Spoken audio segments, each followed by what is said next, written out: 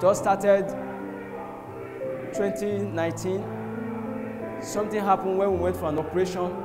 A colleague of mine was killed and I was accused. Ever since, I've been in detention. On January 2020, the authority insisted that I'll be prosecuted. I was taken to Taraba State where the incident happened. I was being transferred from Abuja here back to Taraba. So one of the officers that was taking me down, when he heard the story, he said to me that they called him a day before that he was to escort somebody to Taraba State. But he said that his spirit was telling him to get that pamphlet for me. So he opened his bag and brought a pamphlet, 21 days prayer and fasting for Divine Hand Ministry, with a picture of Prophet Emmanuel Omale on it. So he gave it to me and told me that he knows that what I'm going through is the enemy attack, but I should not worry. If I can diligently go through this prayer and fasting with faith, that he's sure that something will happen. So he gave me his number and told me that whenever I want to share my testimony, because he knows that I'm coming with testimony, that I will call him.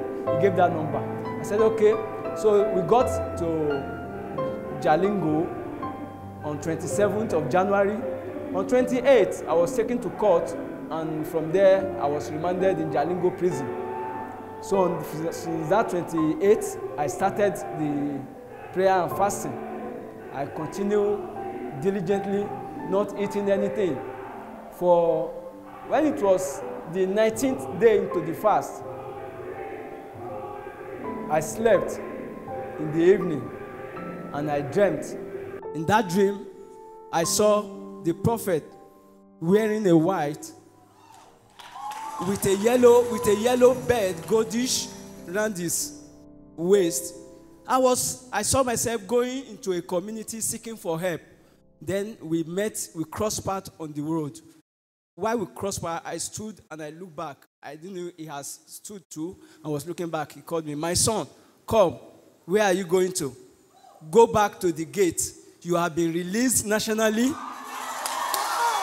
Can we hear you? Go ahead. "And your prayer has been answered." So I turned back and I went back to where I was coming from. I woke up. I was like, what am I hearing? That is the first time in my life that I have an encounter like that. So ever since, I've held on to that vision that I've been told that I've been released. So no matter how long it's going to take me, I know I'm going to be released. I have been there for a year now. And I said to myself that any day I am released, I will go to that place and I will bow my head to the altar there.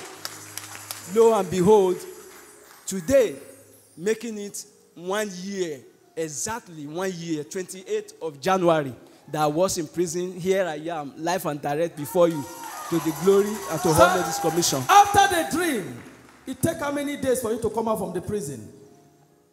After that dream, that was 19 days into the fasting. I was just new in that prison. It took me the whole of 2020. The whole of 2020, I was still in prison till this January that I was released. I remember the vow I made that any day I'm released, I will go to that, I will look for that place that prophet that declared to me in the vision that I will go there and bow my head at least to honor that anointing. So we were here yesterday. I was just going through my pocket Bible. Then I saw the address. I said, "Oh, I said I'm going to visit this place and I have to." So this morning we got prepared. We had to touch one or two places to put some things in order. Then I went to my office. And getting to my office, I was through with them. Though what I met was not palatable, but I believe that God, He has settled that. So we left and we were to go back home. I said, "No, I'm not going back to the house. We are going to Divine Hand Ministries at Durumi I don't know anywhere, so we got a taxi and we find ourselves here. It was when I stepped into this place, I now remember that today is 28.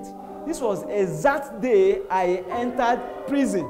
And this is the exact day, a year after I'm stepping my leg in Divine Hand Ministry. I know that God was involved. It was indeed a Divine Hand intervention.